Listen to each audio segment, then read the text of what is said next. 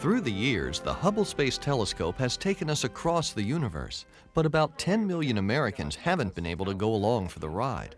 They're visually impaired, seeing the world through their fingertips. A writer, an astronomer, and a Colorado schoolteacher have teamed up to make Hubble images visible to those who can't see. Author Noreen Grice wrote an astronomy book for the blind in 1984 called Touch the Stars, using tactile overlays of line drawings of stars and comets. When astronomer Bernard Beck Winchat saw that book, he was inspired. He saw my book in a museum store, and he thought, wouldn't it be amazing if we could do some kind of book like that for the Hubble Space Telescope? So he called me. And I thought about it, and I thought, why not use real pictures from the Hubble Space Telescope, but put a transparent tactile overlay on it?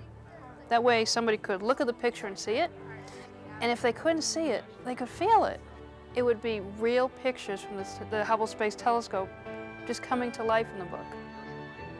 Teaching astronomy to the visually impaired takes creativity. Science teacher Ben Wentworth of the Colorado School for the Blind uses a range of special tools to help his students see the sky with their fingers. Armed with a basic understanding of astronomical concepts, students like Terry became Touch the Universe's field testers.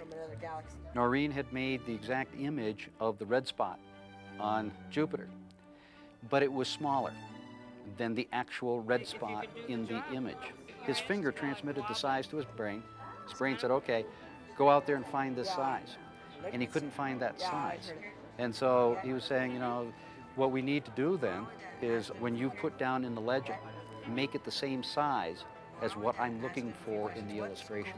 Bernard, who was the book's science advisor, sees it as more than just a learning tool. It's more the realization that yes, there is a universe out there, and we can study it and we can understand it, and you as a blind person can be a part of that. You can actually become a scientist yourself if you like and contribute to this scientific endeavor. The students see Touch the Universe as a fun way to learn. It's really cool.